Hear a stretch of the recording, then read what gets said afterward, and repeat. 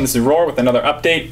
I finished my 7th round of chemotherapy about 2 weeks ago, and so far, as expected, each of the side effects has continued to kind of be enhanced with each round of chemotherapy.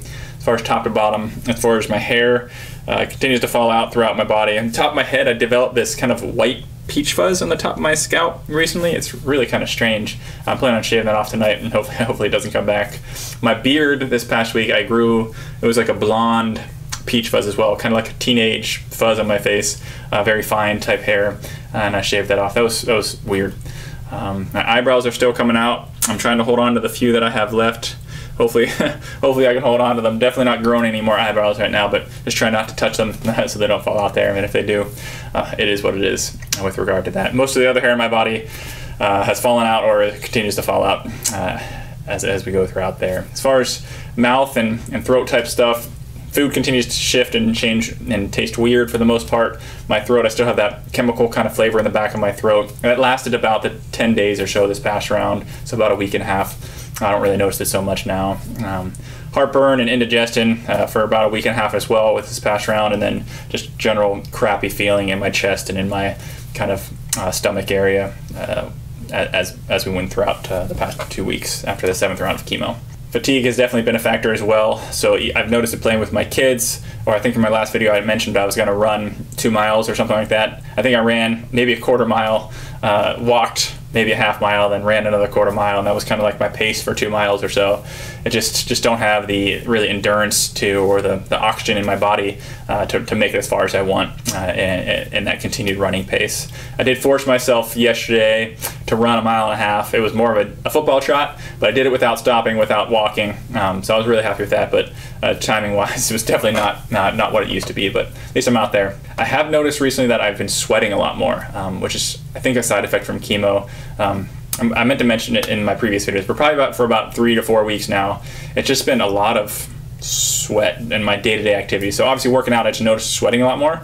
At night when it's hot, I'm in Florida, mid-90s, and just sweating a lot more when I'm sleeping. Not really night sweats, just kind of just sweating. And then I've really noticed it just on the day-to-day activities where I would not sweat prior to cancer or chemotherapy. I was not a sweaty person. I just found myself just kind of sweating a lot more, which is just uncomfortable and weird, and I feel bad for those people who do sweat a lot on a normal basis. It's just not fun. Tomorrow I have my 8th and hopefully my final chemotherapy session. A lot of people have found out or have said, congratulations, hopefully you're done tomorrow. And I'm cautiously optimistic with this next round. Hopefully it goes well. And then a week and a half later, I'll be getting a PET CT scan to verify there's nothing left in the body. And that'll also determine whether I need radiation therapy or not. So cautiously optimistic as we press throughout the next 2 weeks to see what my future holds there. Hopefully I'm done with chemotherapy. Hopefully I don't need radiation therapy, because that I think will be about another month of being zapped. I don't know. We'll cross that road when it comes. So excited? Maybe. We'll see how it goes there. As we approach the end of this chemotherapy round or chapter in my life, mentally I'm strong, I'm excited, I'm focused to take on the next task after this is done. But physically I'm definitely the weakest I think I've been in years. So it's a weird dichotomy that I have right now, where mentally I want to go do these things and push myself. I just can't do it right now. So I'm just trying to have a focused long-term 3-year goal to slowly work my way towards these goals that I have physically as well as professionally, or wherever my life goes from here.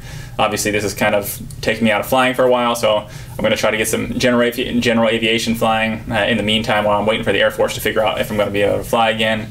And beyond that, looking at some other aspects. So I've been trying to be productive in my downtime. I find myself laying in bed a lot just from being tired. So I started my real estate license training. I'm going to be taking the exam hopefully in the next few weeks, and then looked into some other potential side job opportunities just to expand the horizons and be productive in the meantime.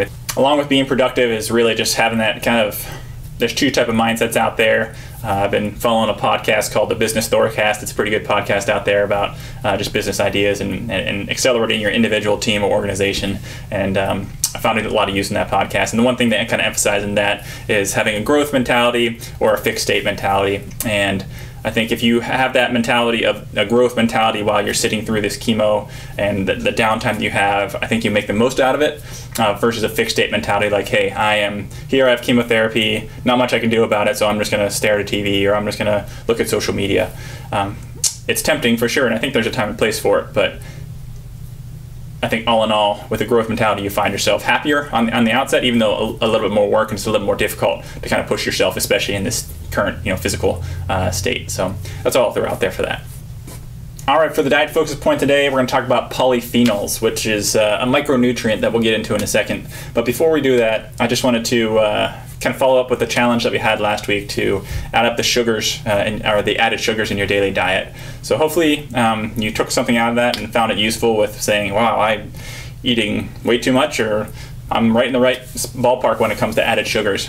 So hopefully you found that useful. But if you didn't do the challenge, again, just kind of add up your daily added sugar. Eat your normal diet. Check the back of the labels for whatever you're eating, and you'll be surprised where all the added sugars are, and it adds up pretty quick. And if you hit that, the goal that you had set, maybe try to challenge yourself and decrease it a little bit more. So hopefully you found some use in that. One of my friends said it well when he said, in about 30 years, society's going to look at added sugars like they look at tobacco now, which I think is potentially on the cusp. I think we're slowly learning that all this added sugar in our diet is pretty terrible for us. So polyphenols are a powerful micronutrient that our body needs, and I'll make a list of just some of the benefits here that polyphenols have. You'll see that it's been linked to the protection of cancers, cardiovascular disease, osteoporosis, and diabetes. Like I said, it's best to consume these from foods directly as opposed from the supplements. The supplements have had some negative side effects, but I haven't seen any studies that show negative side effects from eating these directly from foods. All right, so where can we find some polyphenols in our lives? What do we eat in order to add polyphenols into our diet? So first off is going to be cloves. Number 2 is going to be cocoa powder or dark chocolate. Realize that dark chocolate is only going to be considered actual dark chocolate unless it's 70% or higher of cocoa in that. So just an emphasis there. A lot of the special dark Hershey's chocolate or the Ghirardelli dark, they're actually not. They're typically 60 to 55% chocolate. So try to find that pure dark chocolate out there to, again, reduce the added sugar, but add the benefits of the cocoa in your life. Number 3, berries. So blueberries, blackberries, strawberries, red raspberries have pretty high doses of polyphenols in them. Non-berry fruits as well, so like red grapes, plums, sweet cherries, and apples, they're all going to have some polyphenols for you. Beans. You got nuts as well, so hazelnuts, walnuts, almonds, and pecans. Vegetables as well, so artichokes, red onions, and spinach, black and green tea, and red wine. I'm not going to challenge you this week to increase your polyphenol intake, just more of a just FYI for you. So 2 other DFPs I'm planning on discussing in the future is some foods that are good or bad for your liver. That's specifically important for cancer patients because your liver gets beat up from all the chemotherapy. And then number 2 is some of the cancer diets that I've been recommended and why I am or am not following those diets out there. Again, thank you for all the support, guys. I love and appreciate everyone out there. And if you have any questions or anything else you want me to discuss in these videos, please reach out and I'll try to cover it. Thanks, guys. Love you. See you.